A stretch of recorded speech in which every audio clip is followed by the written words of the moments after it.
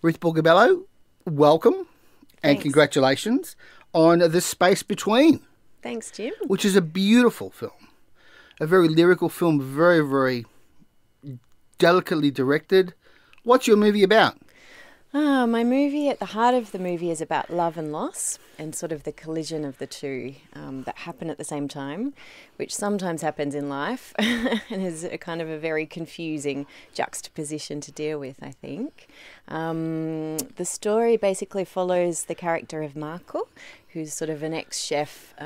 He's given up on his passion and talent for being a chef, sort of coming back to Italy to look after his father, who's not well and is sort of very grumpy and a bit heavy for him in his life.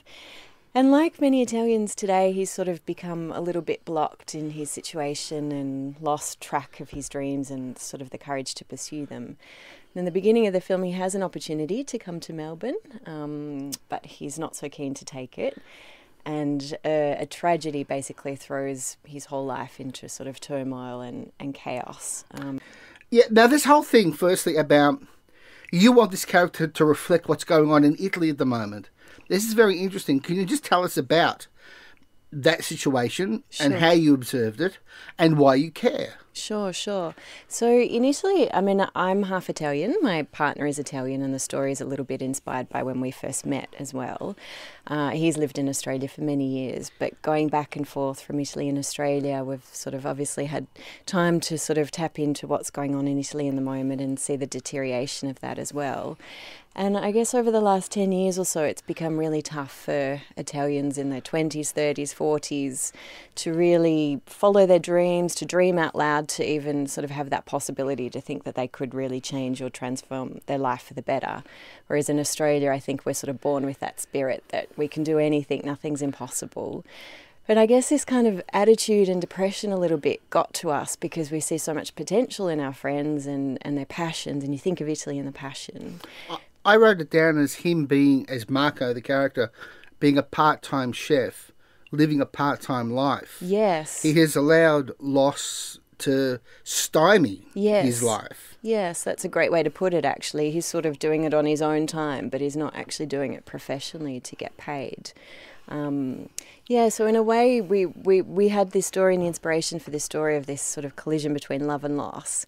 But then we looked at Marco and thought, actually, his journey and his situation is Italy at the moment. It's kind of in trying to sort of reconcile sort of the opportunities and dreams of the past with this difficult crisis that they're in now, and really sort of break through to see what's in front of them and the opportunities. Now, just tell us about the title. Because that's a very interesting title. We don't usually get titles that interesting. Tell us the meaning behind the title, The Space Between. The Space Between, I saw this quote once a long time ago that said something about the difficulty of sort of traversing the space between dreams and reality. And I felt like that journey is interesting because we focus so much on our life situation now and where we want to be, but what happens in that space between. And for me, with the story I wanted to tell, I thought that space between really kind of signifies Marco's journey, and also the space between love and loss too. I think he navigated it very, very deftly and with beautiful observational skill. One of the things that I love about the film is the use of dreams. You've taken a big risk here Yes. by imbuing the character with the ability to have these slightly prophetic dreams. It's very easy to mishandle that. How did you have to fight with yourself about restraining what you did and how you did that? It's something that's important to me, and it's something that happens often to me in my life. I have dreams that are prophetic, and I think even before I met my husband, we'd both dreamt of each other. So I guess it was sort of inspired by that as well, which, yes, doesn't sound believable. So it is something that we had to do in a subtle way, in a true way. It was very important. But I felt like with the character of Marco, because he's not very expressive, I felt like the dreams were a good way to get inside his head and his subconscious and sort of give a bit of breathing space to the audience as well, just to kind of see what was going on deeply. Now you say something very interesting in this film through the drama, wherein a brief relationship, or what we imagine is a brief relationship, he meets this Australian woman played by Maeve Dermody. Yes. Am I pronouncing that correctly? Perfect. And just his interaction with her basically helps change his outlook on life. I didn't think it was allowed to say that short-term relationships with people can be deep and meaningful. And you do hold off on the romantic element for quite a while in this film, which is another discipline that you've imposed on yourself. Can you just tell me about navigating the dynamics of that relationship, which is crucial to the film? Yes. I think that's something also, the intention behind it is exploring about this connection that can be formed in a very short space of time between two people. And what is the point that you actually fall in love? And I think with them, it's this deep connection because of what's happening. Initially, Olivia doesn't know that Marco has suffered this trauma. So she's kind of innocent and naive, and he's sort of attracted to that too because he can escape in it for a little while. But I think once they do reveal the truth about themselves, it's almost like they put a mirror up to each other, and that's the point that they fall in love. So for me, it was important to hold off on that side of things until it was the right moment for them to actually reveal themselves, I guess, in that way. Now, what kind of release is this film getting? It's coming out for the Lavazza Italian Film Festival now, so it will tour Australia-wide. And after that, it should have a release in Australia through Palace Films. And it's coming out in Italy towards the end of the year. We're just waiting on exact release dates now. Okay, how long did it take you to make this movie? 8 years. A very long birth. That is a long time. Yes. Was it harder to make than it should have been?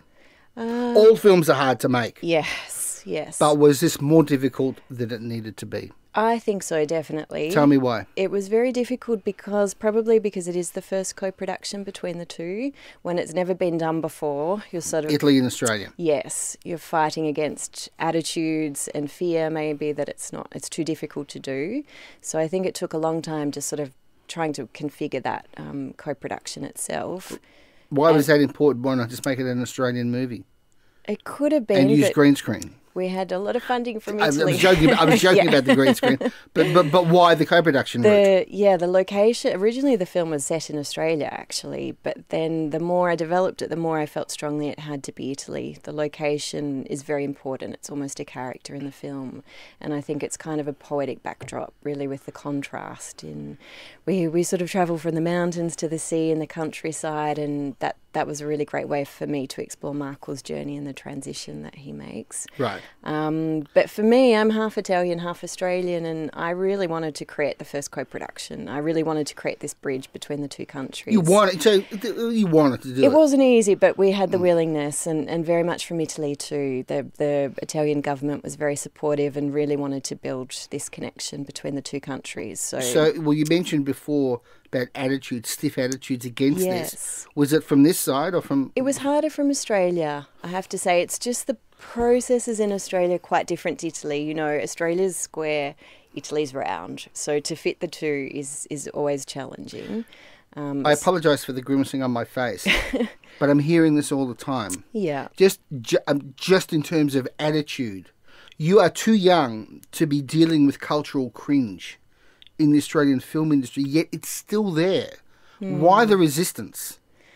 I don't know. I think culturally Australia typically tries to work more with England and Canada. Maybe it's the language. Yeah. But there's so many Italians here. There's a million just in Melbourne. So I feel like for me it's a natural thing. And it's amazing to be able to have an audience in Italy and Australia for a film automatically. I'll just make the point that it's sad to hear that on top of having to produce a film in another country, that you also had to deal with just that mindset, which one would have expected by now would have been a little bit more lubricated and a little bit more We live in a global world too. It should, yeah.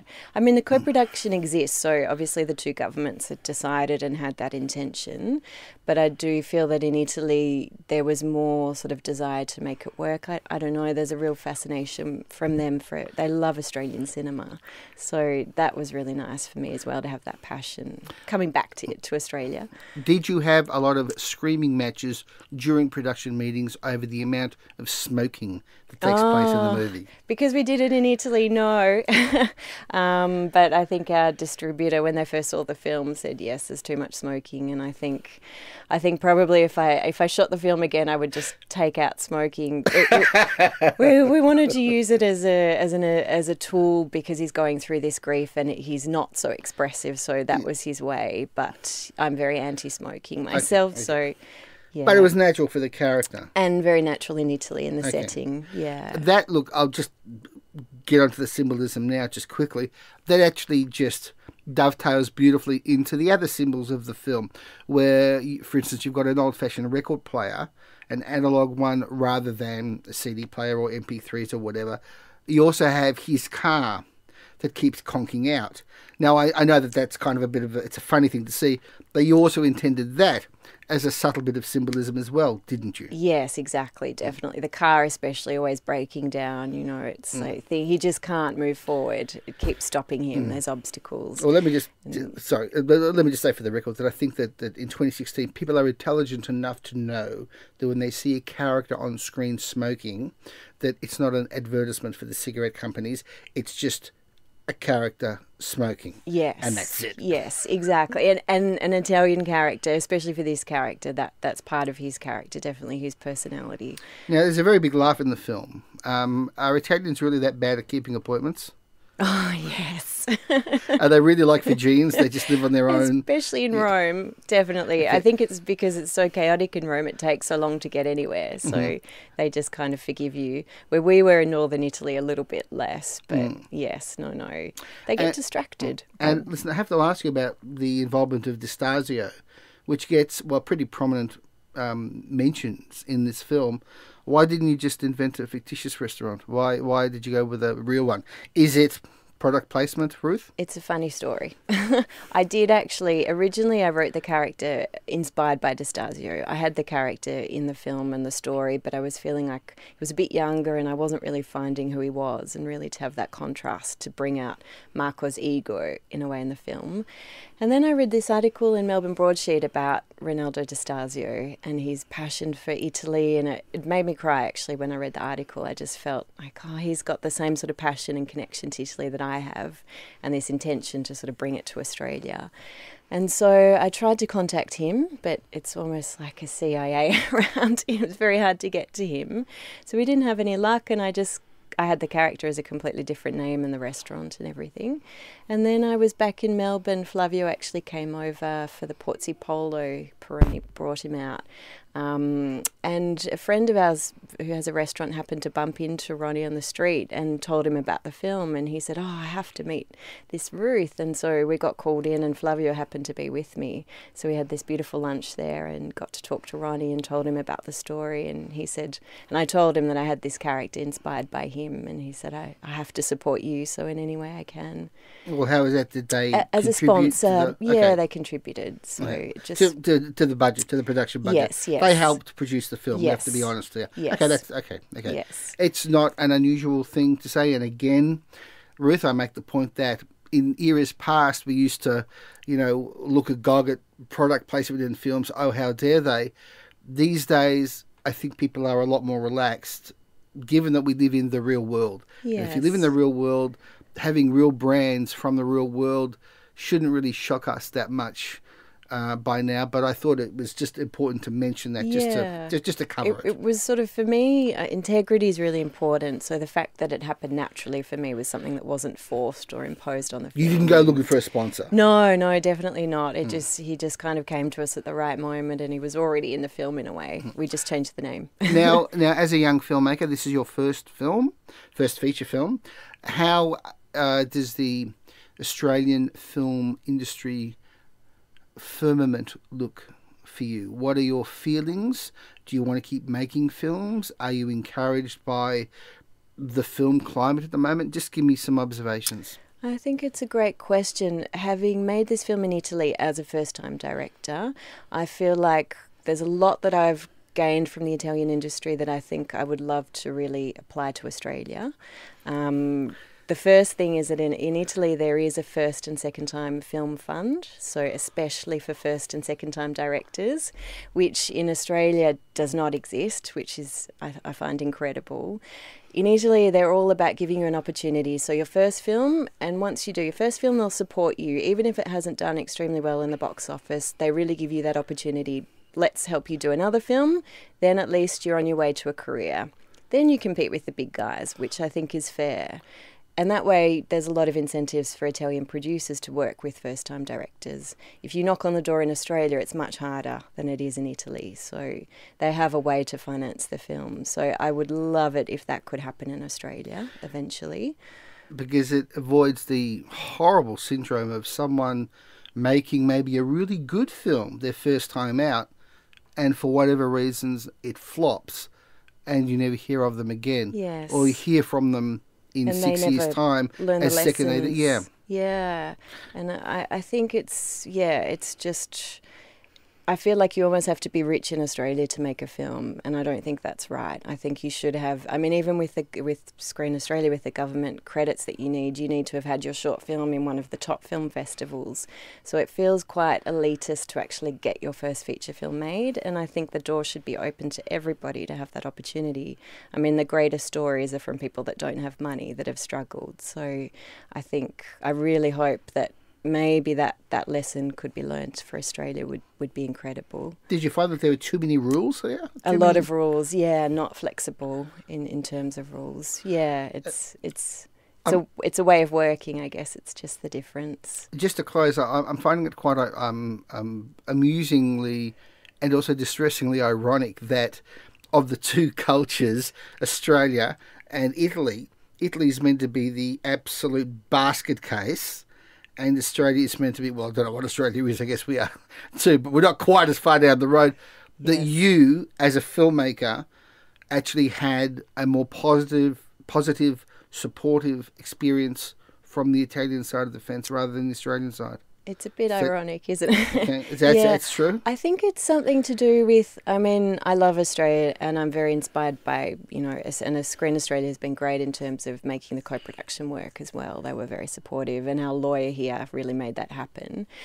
But I think it's something to do with the history of art as well. In Italy, they see you as an artist, so they really support you to be an artist, whereas in Australia, it's a little bit harder, I think. It's not so natural for us just to have the freedom to be an artist and start out, maybe. So